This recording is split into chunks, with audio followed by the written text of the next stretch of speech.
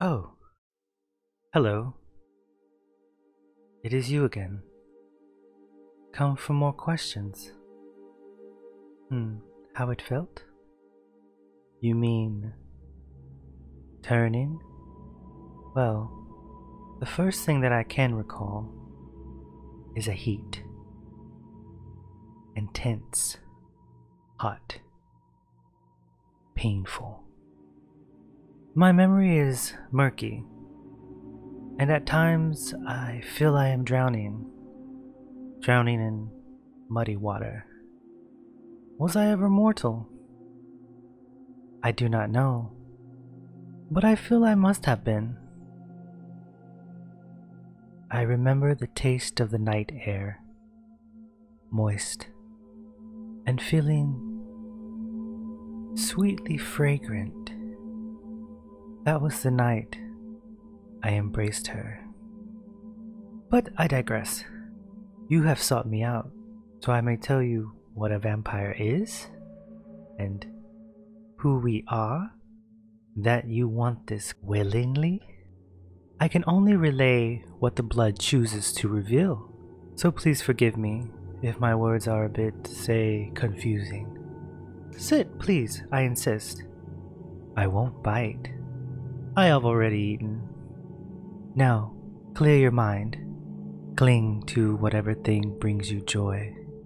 But what I'm about to tell you will most likely horrify. It began with a young girl. Her beauty was modest, and her soul was pure. No darkness to speak of. It had not touched her heart. She basked in the glow of her god of light, Arche. Such is the ignorance of youth. Nern was in its prime, barely newborn, when the prince of schemes walked upon it, shrouded and hungry. Molag Bal ravaged the girl. She had barely any time to breathe. Her screams filled the ebony air, so much so that it is said they echo to this day, battered, broken, and dominated through and through. The priestess was barely alive. The prince vanished. Soon thereafter, she was discovered by passing nomads who, in their kindness, took the poor creature back to their village.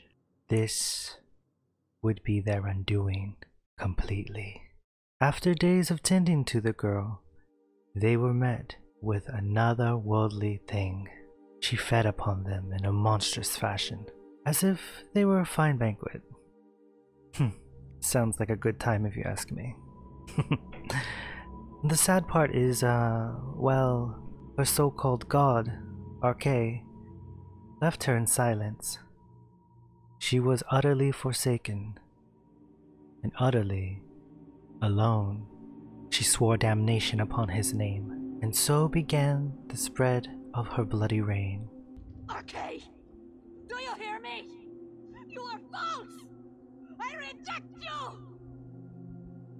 The first of our kind, Lamae Beolfag, daughter of Cold Harbor, the Blood Matron. Now that I have told you, tell me, mortal, still interested? Still willing to walk the night?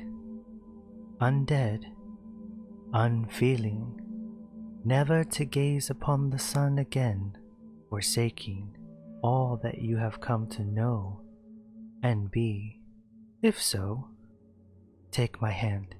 The mother awaits.